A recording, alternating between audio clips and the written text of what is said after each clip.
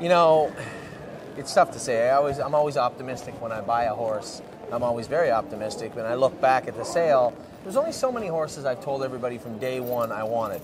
For those of you out there that are close to me, you know that I actually did really want 7 Dreaming Dios, hip number 424, that sold for $80,000. You know how much I wanted Glacier Hanover after I looked at him. He sold for $470 American. I love Stacy Hanover. We were very fortunate to get her for $45,000. Outside of those horses, there was a lot I liked, but I'm going to fall in love with value. I'm going to fall in love with price before I fall in love with a horse. This is a horse that I liked very, very much. And to be honest, I had told Amy, told the people that were with us, this is a filly I wanted to take home. Not necessarily at a price, not necessarily because we didn't get the horses we wanted, but from day one, before the first horse walked in the ring, I told everybody I wanted number 730. Now, obviously, I can't convey that on all my videos. There's a lot of people that watch these videos, a lot of people that are here bidding on horses, and they may not care what I think, but it only takes one to care what I think to run the price up. I really thought that I'd be able to buy number 730 Wonmyheart Hanover for $12,000 or $13,000. That's what I thought, but I was willing to go to 20, and she pushed me right to the edge. $19,000 is how much I had to pay for her. I liked her because, as you can see, she's a statue again out here, behaving. She was acting up coming out of the ring because she was excited, but when she's out here on the floor, she doesn't move a muscle. Very polite, very, very smart filly. So let's talk about her. Sebastian K. filly who was born on February 22nd. Nice early birthday. She's out of a mare that had 52 lifetime wins and made $682,000 by Inquirer. Inquirer is a Valley victory. She got a mark of 155-2, her mother, on a 5/8 mile track.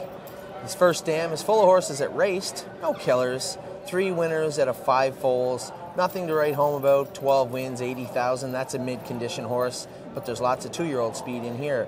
Wicklet Hanover winning 56-4, 45,000 made, 60,000 internationally. And then also Secret Zet took a young mark also. Donato Hanover, Wing Zhang, Whiz Bang Hanover. Jesus, that's a terrible name. That was an RC royalty. Also took a 2-year-old lifetime mark. Now if you look in the second dam, obviously you see their mother. Who took what? You also see another one. Put them on hold. 505,000 by call toll free. I don't know what the hell a call toll free is, but it made 505,000 and won 42 races. And then even below there, Ajwama. There's a horse selling it at Ajwama. I can't remember who. Ajwama by Jailhouse Jesse, $366,000. There is an abundance of speed, an abundance of money and talent in this family. I really, really like this filly, and I know I didn't convey it the way I would have liked to in my earlier videos, but that was obviously, I couldn't do that. So number 730, although I thought she'd bring 12 or 13, and I was willing to go to 20, just finished under the line. I got her for $19,000. This is one of my top picks, I would think. Now, take it for what it is. I don't like her over Glacier Hanover or any of those horses, but dollar for dollar for what horses should have brought, what they look like, and how much I like them, this was one of my top picks for the entire sale. Number 730, Wonmyheart Hanover. She's coming home with us. It's our 6th horse, our last spot on the bus, so to speak. Wonmyheart Hanover, number 730, $19,000. Would you mind just walking her down just for a second? Come on, sweetie. Come on.